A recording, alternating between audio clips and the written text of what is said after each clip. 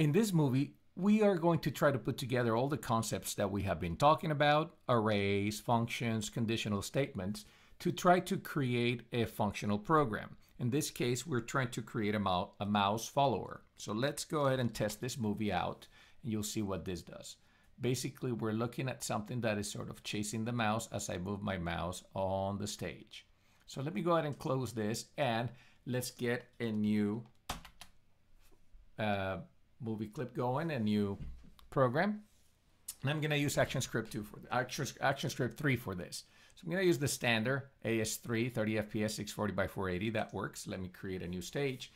And for this, let me close the actions first. So what I want to do at this point is I want to create the item that will be following my mouse. In this case, I'm going to create a little circle. I'm going to turn off the visibility of the stroke, and I'm just simply going to use the center portion of the mouse. So I'm going to make it blue, and I'm going to create a little blue mouse right here, a little blue circle, sorry. Then I'm going to select it, and I'm going to turn it into a movie clip. Remember, to turn something into a movie clip, we either go modify, create symbol, convert a symbol, or we press the F8 key on our keyboard. So I'm going to select that that shape, and I am going to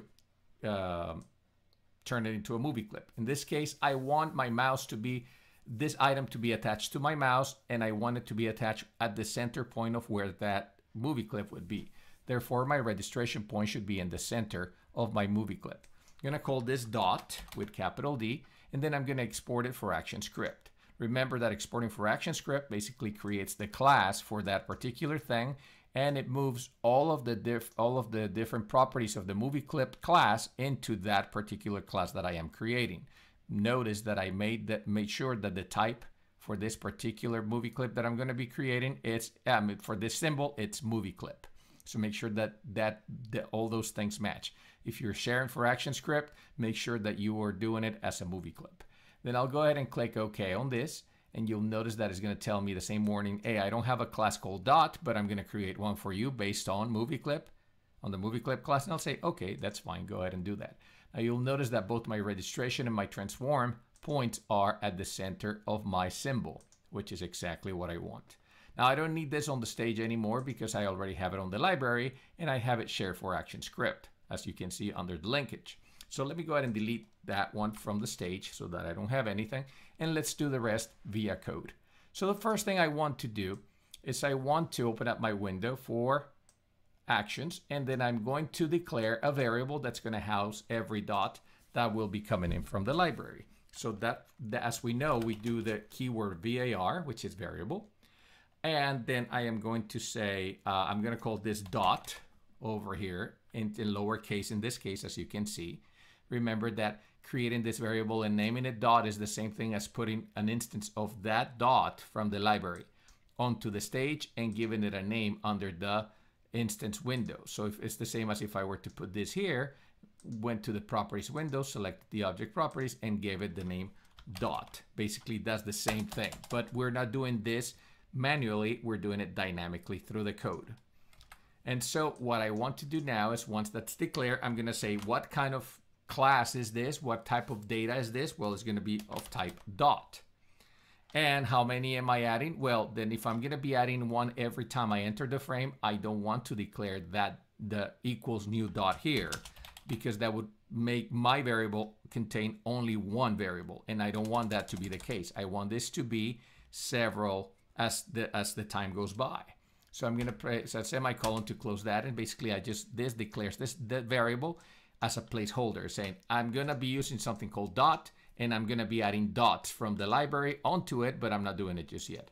At the same time, I want to have an array to check all of the different dots that I am creating, that I'm adding onto the stage. And the reason for that is because when I add them, I want to keep an eye on them so that when they start shrinking, and as they shrink and they go to 0% on scale, then they disappear. And when they disappear, I don't want to be computing for them anymore. So I want to remove them off the stage.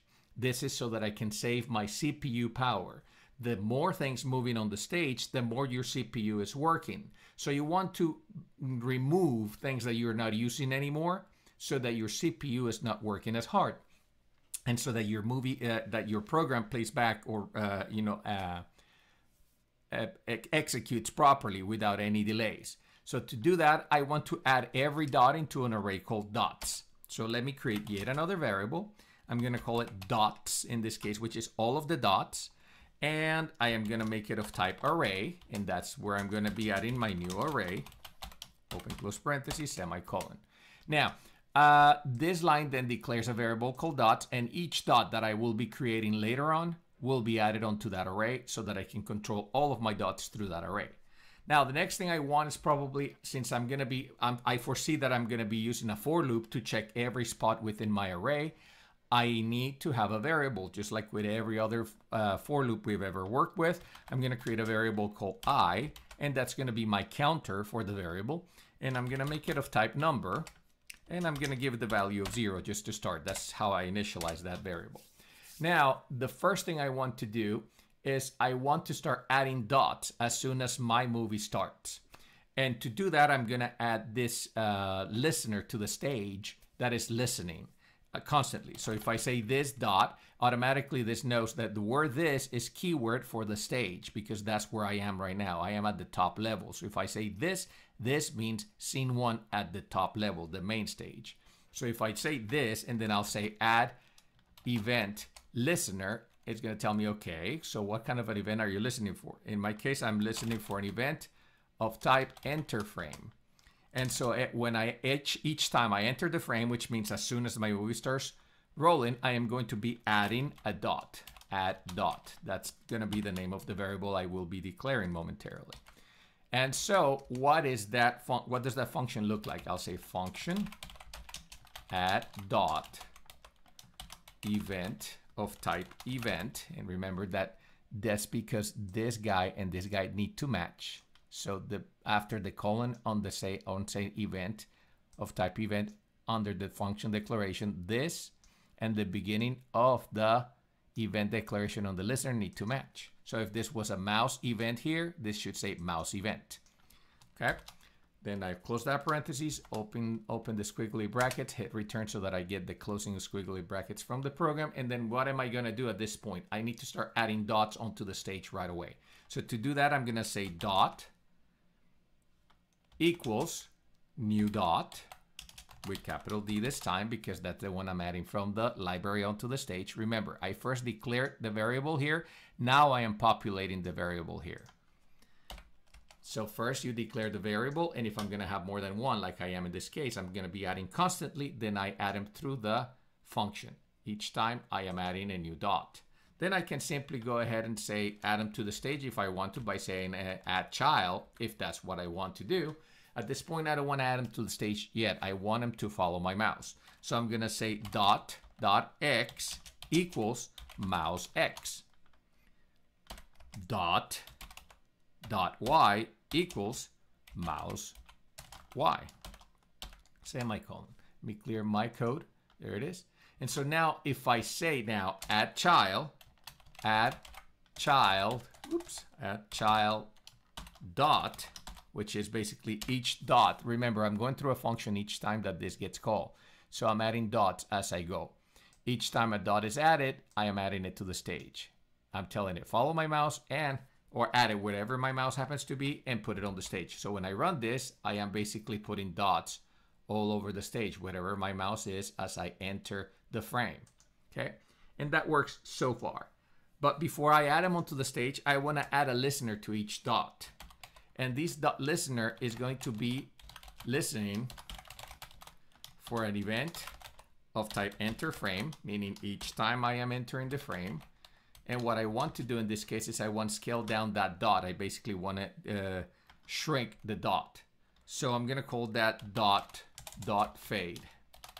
I'm going to be fading the dot.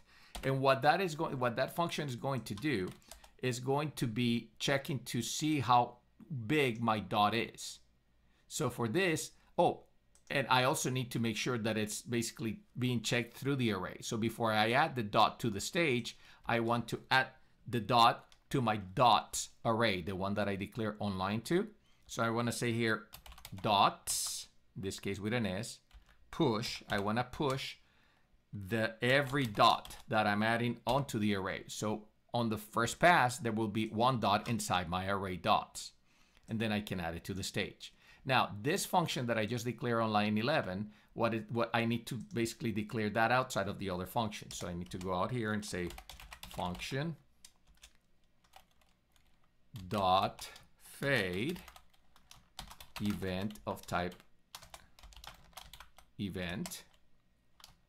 What that is going to do is going to open brackets, hit return to get a closing bracket. What I want to do at this point then is what are the conditions? What is the condition for me to remove this from the stage? And so the condition is I am going to start scaling down my dots each time I enter the frame. So maybe I want to add a value by which I want to decrease the size of my dots as I add them. So I probably need to have some sort of scaling value for the dot. So I'll say right after I tell them to follow my mouse right here under line 12, I'm going to hit return and I'm going to say dot speed y or a speed scale or scale speed or something like that. I'm just going to call SPD just for short equals, and I'm going to give it a value of, let's say, 0.05. So it's going by 5%. It's going to decrease the size of the dot by 5% each time. So now under the dot fade function, what I'm going to declare is event dot target dot scale x minus equals event dot target dot SPD, which is what we just declared, that little variable that we attached to that dot. So each dot will have its own SPD value, and it'll be scaled by that much, by whatever that is, whatever number we put in here. So it's going to be scaling it down because it's reducing its size. I'm going to do the same thing for scale Y. So I can just go ahead and copy this line, paste it below it, and change the scale X to scale Y. Now, what this is going to do is as they are being added, they're going to start resizing and going small, and then they're going to start getting bigger in the negative value. So that's where my if condition comes in. So I'm going to say if event target scale, I'm going to be checking for the scale X. Scale X is less than or equal to 0, close parentheses, open squiggly bracket, hit return. Then I need to remove that particular target from the stage. So that's one way to do this. But the most efficient way of doing this is by actually using the array, and that's why we declared the array. So let me go ahead and remove that if statement really quick and actually do a for loop to check each position within the array. So I'll say for open parentheses I equals 0, while I is less than the length of the array, which is dot length. That's the array. Semicolon I plus plus. Close parentheses, open a squiggly bracket, and hit return so that I get the closing bracket for it. So what this statement is saying, I'm going to create a for loop that's going to start counting at 0, and I know that my arrays start counting. The first position in an array is position 0. So it's going to say for I equals 0, so I'm going to be starting from the very first position of the array, while I is less than the entire length of the array. Okay, while I is less than anything that has been placed in my array, however many dots I have pushed into it right here under this line. Then keep on adding to I to go through all of them, through each position. So basically keep on going on that for loop all the way through the length of the array to check each position on the array. Then I'm going to say, okay, let me go ahead and paste this really quick so that we check to see what this is actually going to do. I just pasted the code to make it a little faster. And so basically at that point, I'm going to check if the position I, let's say the first position is the value of 0, if dot 0, whatever happens to be on the very first position of the array, meaning the first dot, if its scale X is less than or equal to 0, then go ahead and remove the listener that is fading the dot. Remove that listener from that particular movie clip, whatever happens to be in the 0 position of the array. Then remove the display object, meaning remove the actual child from the stage. We don't want to see that on the stage anymore because we don't want the program calculating for something we no longer see. If we are not seeing it anymore, why should we execute any calculations on it? Meaning make your CPU work less. And then we're going to say splice the array. Now remember that splicing means take the item from the array and then bring everything else back down so that that space is not empty. One thing I haven't explained about splicing is that what we're looking at when we declare a line of code like this, 1 on 26, we're saying is basically check the position I of the array. Since let's say, for example, we're working on the first position right now, dot 0, then it's going to say check the position 0 and then remove one item from that position, meaning at 0, remove one item. So you can remove more than one thing by splicing if you needed to. But in this case, we're removing only one item at a time when the condition is met that that item scale is less than 0, equal or less than 0. So when that condition is met, that item should be, because of the I value being the same, that item is removed from the array. So we're constantly shaving off the array whatever gets to be equal to or less than 0. So the end result to this exercise is basically when we play this back, we're adding dots and they're being added wherever my mouse happens to be. If I stop moving my mouse, nothing appears to be happening, but I'm constantly adding dots. And when I move, the dots keep on being added behind my mouse. They just happen to be added, and I'm not telling them to move the mouse, even though I'm calling this a mouse follower. It really is not a mouse follower. Basically, all I'm doing is adding stuff wherever my mouse is. And so if I move my mouse, the little dots that are left behind is where my mouse was a second ago, and they just start decreasing in size until they disappear. And when they disappear, then this line of code says, okay, so if that dot within the array dots happens to be less than or equal to 0, then remove the listener so that you don't execute any more code on that particular dot that is less than or equal to 0. Remove the dot, the actual movie clip, remove it off the stage so that we don't have any more overhead on the stage, so that your program is not heavy, and splice the array by looking at what position that dot was in and removing 1 from the array. So that way you empty up that spot where the movie clip used to be, and then bring everything else back downstream so that your array remains compact. And so you don't have any empty spaces within the array. So that is the logic behind this little exercise that shows you how to go through a function, how to add a function, how to add an if statement, and how to make use of a for loop in order to execute an entire program. Now, this could be executed as well with timers if you wanted to, by using the timers that we talked about when we saw the timers movie. And in a combination of items. I mean, you could actually use it whenever you click on the mouse. If you do a mouse click to add a dot, instead of having the function be an enter frame, it could be a function when you mouse click. So every time you click at the mouse, a dot is added, and then basically it starts shrinking by checking the position of, by checking the size of that mouse through an enter frame action. So you can, I mean, it's basically a combination of the different items that we've been seeing that will create the functionality, depending on what your target is based on what interactivity you're trying to present to your users.